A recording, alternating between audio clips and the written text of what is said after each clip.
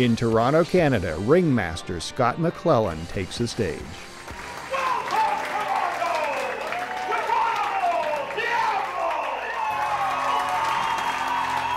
For Scott, whose stage name is Nikolai Diablo, shocking a willing audience is a full-time profession.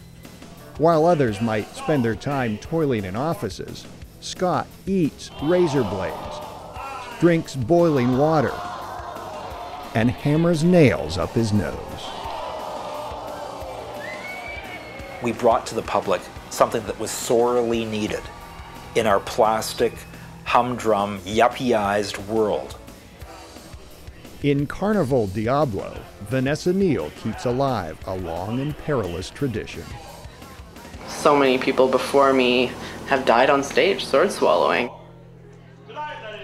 And that's what the audience is buying, the very real danger that these performers will seriously injure themselves or even die right before their very eyes. There's a morbid sense of curiosity that draws the audiences in constantly because we are taking our life into our own hands. And I think that's one of the reasons people come, because if they can't take the risk themselves, at least they can witness it. In the world of extreme acts, few can rival Tim Cridland. His stage name is Zamora the Torture King. His game, self-mutilation. What's that from? And skewers going through the arms, exit wounds, entrance. His cheeks are permanently scarred from shoving hundreds of skewers through them. Tim's fascination with pushing his body to the limit began at age 10 with a book about strange performers through history. Fact is, I'm just kind of emulating from the past. In fact, that's pretty much what I specialize in, kind of replicating these things that are completely lost in a way.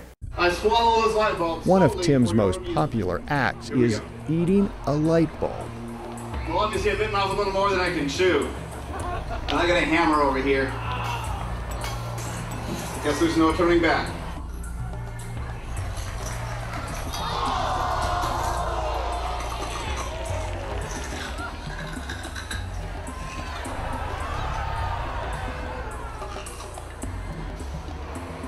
Nothing in the glass.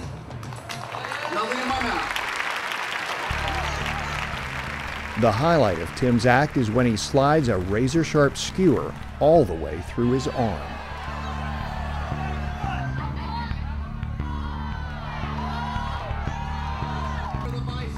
I've kind of linked up my mind and body in a way that if I choose not to feel pain, I can overcome that. I can actually lower my blood pressure. So that's one of the reasons it doesn't bleed as much as you'd think it would. Right through. No blood, no pain, ladies and gentlemen. That is mind over matter. While some people can't bear to watch, many others just can't look away. And that mix of horror and fascination is keeping the sideshow alive in the 21st century.